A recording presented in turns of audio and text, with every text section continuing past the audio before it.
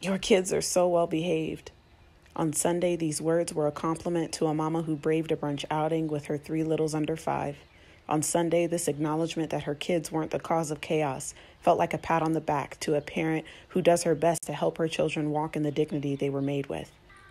But since Sunday, these words have felt more haunting than helpful, more cringeworthy than congratulating, for on this same Sunday, life was snatched from Daunte Wright in the name of him not being well behaved. Since Sunday, those words, which came from a presumably well-meaning white woman, along with the smiles and nodding approval of her white table mates, are eerily similar to the commentary of their skinfolk every time black breath is snuffed out of one of God's beloved.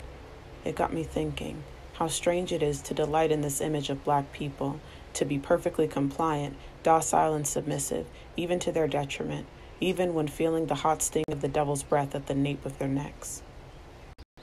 And as silly as it is, to expect anyone to remain cool, calm, and composed when flung into a game of Russian roulette at a traffic stop, I realize that conclusion can only come from one root of logic, that black people are less than human. Because surely only a robot with no heart nor brain, no capacity to feel or think, would be capable of being unflinchingly perfect and well-behaved in the face of danger. But contrary to this ancient demonic stronghold